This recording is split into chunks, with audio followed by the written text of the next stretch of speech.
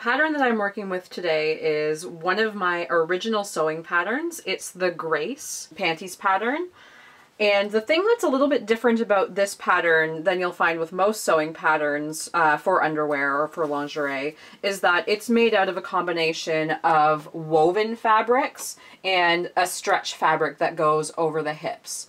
So your front and your back portion that you're going to cut out of a woven fabric, like this silk charmeuse here, you actually cut it on the bias, so it still maintains quite a bit of stretch, though it's not as stretchy as, say, a jersey or that kind of fabric. So they're a little different. They have a real vintage feel to them, and they're great because they let you really think outside the box as far as your fabrics go, which I really love to do.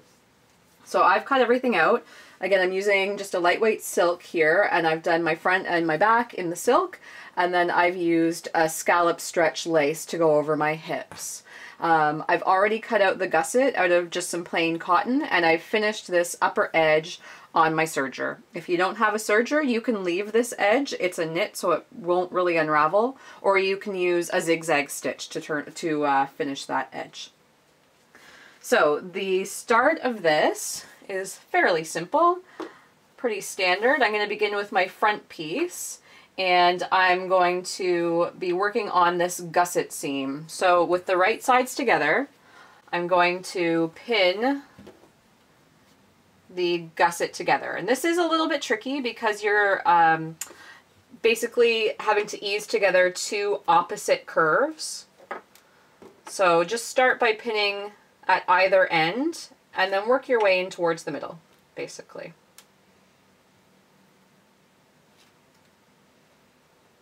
So you can baste this together on your sewing machine if you wish, or by hand, or you can just go ahead and then layer your gusset lining so the right side of your lining is facing the wrong side of your panties back, and then pin it in place.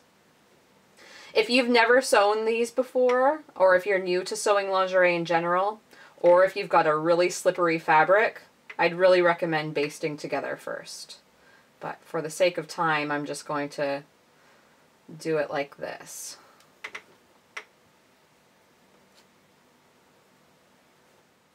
So using a regular straight stitch on your sewing machine, you're going to sew through all of these layers using a 1/2 inch seam allowance.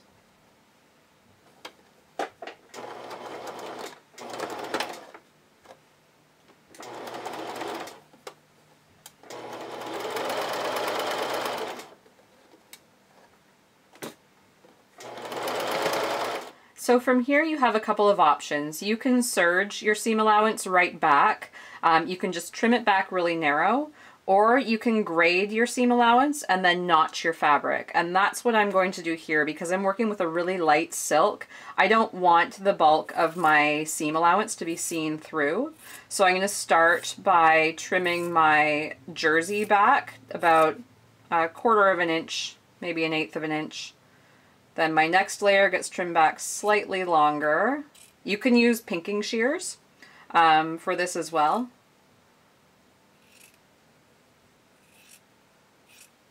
And then I'm going to trim back my final layer so it's just a tad longer than the last.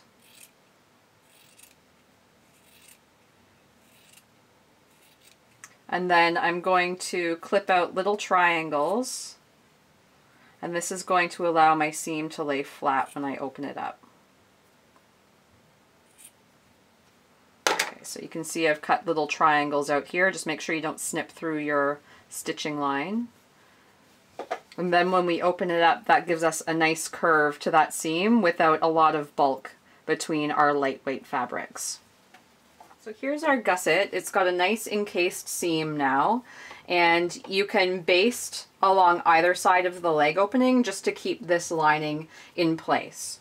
At this stage, we also are going to add a little bit of elastic around the leg lines, and the elastic is going to act as a stabilizer. You do not, on this pattern, you definitely don't want to pull on the elastic a lot. You don't want to create any gathers or puckers. You just want to stabilize the leg line. For stabilizing this leg line with elastic, you have a couple of choices. You can use a decorative elastic, so something with a bit of a decorative edge. And if you're using that type of elastic, you're going to apply the elastic to the top or to the right side of the fabric and then turn it under. If you're using just a regular elastic like I'm using, I'm going to apply it to the back side first. So just another reminder that this is a stabilizing elastic. This is not the kind of elastic that you want to really cinch in the leg line. So whichever type of elastic you choose, start with a zigzag stitch. If you're really confident, you can just serge this on, but I like to kind of baste it on with my sewing machine first and then serge over top. If you don't have a serger, you can skip that step completely.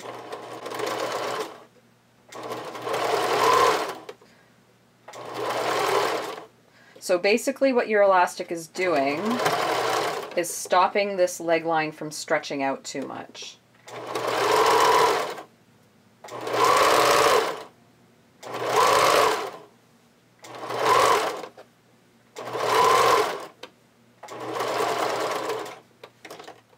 So here you can see that there's not a huge difference between the side where I've applied the elastic and the side that has been left plain so far. It just basically keeps it from stretching out, because when you are working with a bias cut fabric, it does tend to want to stretch back. It doesn't have that resiliency like something with a spandex or a lycra in it would.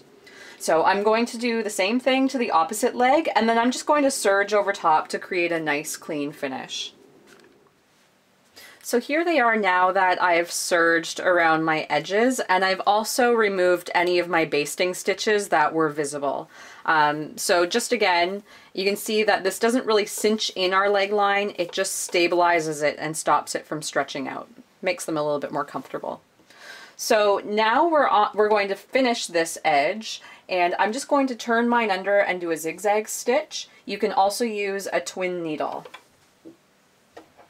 So I'm working from the right side of my fabric. I've just turned it under the width of my elastic, which is about 1/4 or 3/8 of an inch.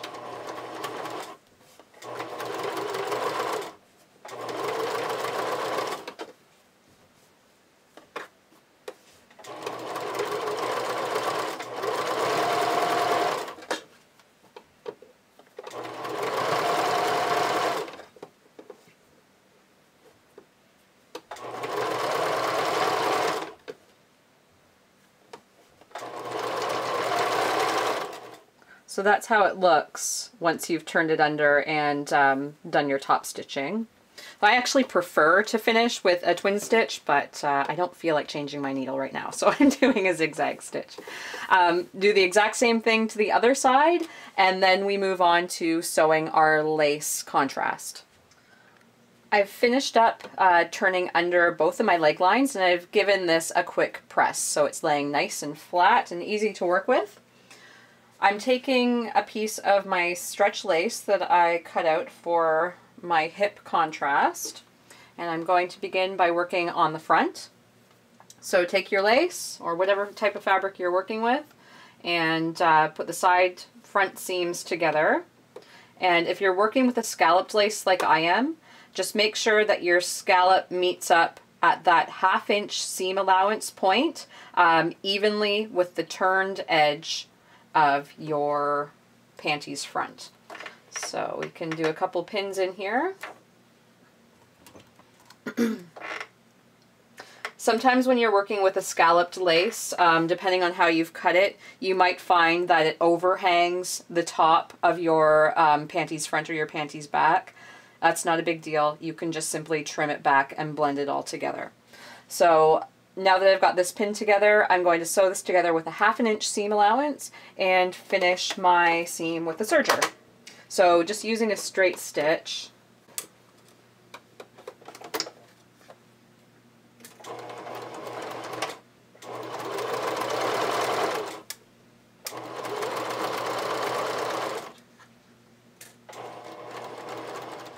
when I open this seam up, you can see how nicely that join comes together.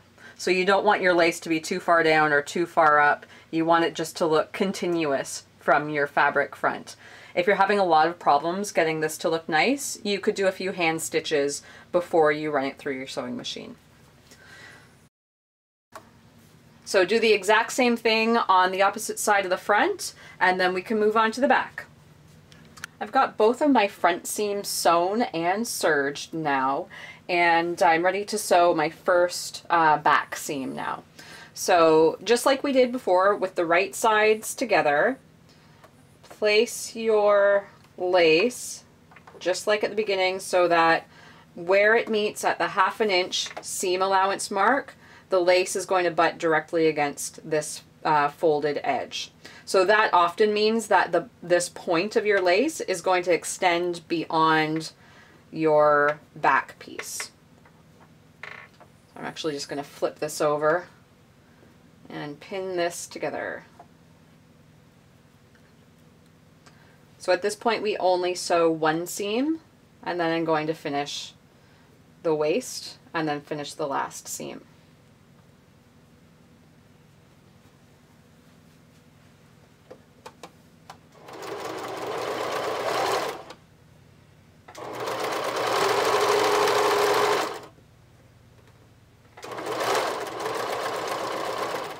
So now we have 3 of our 4 seams sewn and finished, whichever way we're finishing them, either with a serger or a zigzag stitch.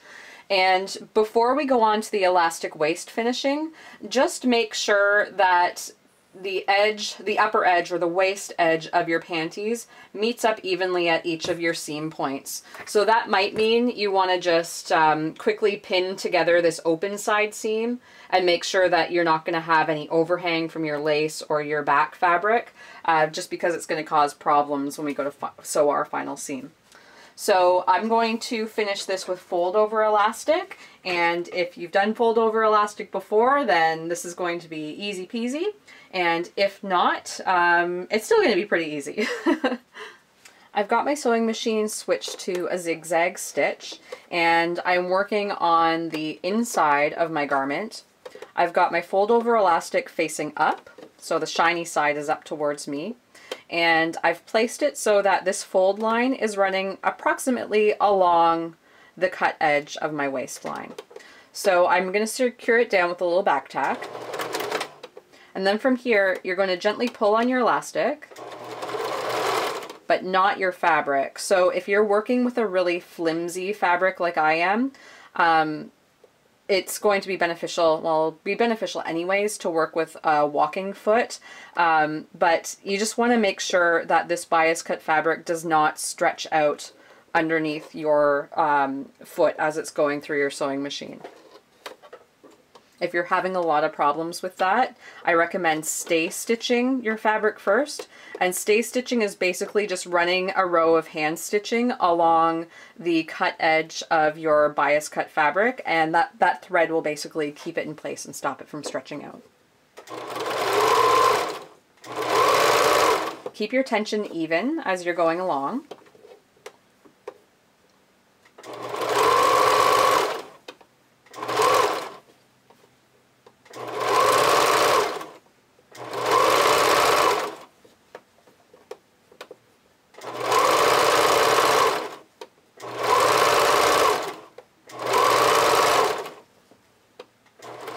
Now flipping over to the right side of the fabric, you can see there's places where my fabric really extends beyond that stitching line. So I'm just going to use a pair of really sharp little snips, and I'm going to trim back all of the excess fabric as close to my stitching line as possible, and that's going to help my fold over elastic fold nicely. So make sure you do not skip this step. A lot of people ask me why I don't provide elastic lengths in my sewing patterns. And I've just found through sewing lingerie for the last going on 8 or 9 years, different elastics can really have a different amount of stretch and resiliency, and even between the same type of elastic. So I stock dozens of fold over elastics, and each one have a little different stretch. So I really hesitate to give finish elastic lengths as a hard and fast rule, because it's going to vary based on the type of elastic you use, how stretchy your elastic is, and generally the type of fit that you like. So now that I've trimmed back all of my excess fabric, I'm going to work from the right side of my garment, fold the elastic along the fold line, and again use a zigzag stitch to top stitch in place. So it's a lot like sewing a binding.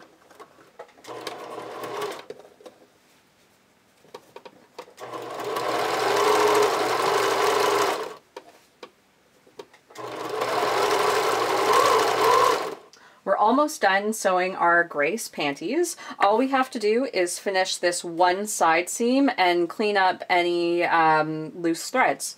So to do this, begin by lining up your finished fold over elastic waistline. And you want this upper edge of your fold over elastic to meet up perfectly.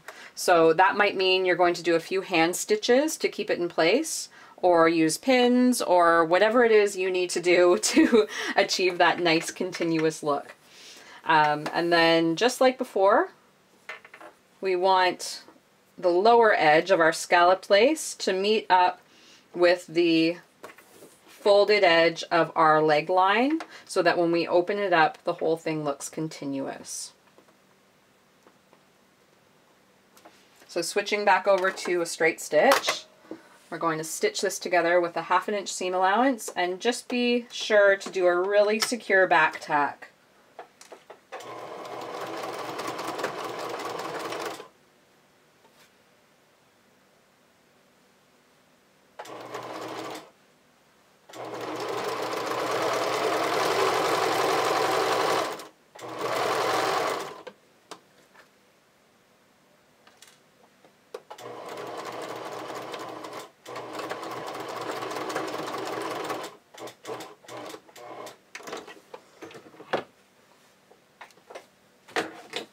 Now you can finish this raw edge with your serger or a zigzag stitch, and we'll come back and we'll do the very final step. We've basically completed all of the construction of our Grace panties. At this point, it's just little finishing details now. So this join here is a little unsightly. So what I'm going to do is I'm just going to press it down towards the center back, and I'm going to do a little straight stitch just to tack it in place. This also stitches down my loose serging threads so I don't have to tie them off.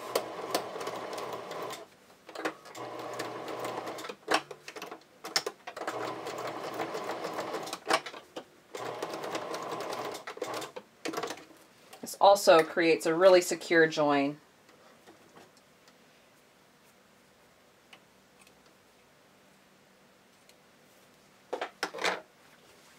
I've already pressed mine, and I've pressed them so that the seam allowance heads in towards points in towards the center front or the center back. And from here, you may want to do a little tack either by hand or by machine right here just to anchor your seam allowance down so it's not flipping out, so that you can't see it from your sheer, or so that you can't see it through your sheer lace. Otherwise, that's it. Aside from adding any bows or rosettes or trims of your choice, we've done a pair of really cute silk and lace panties. Thanks for watching.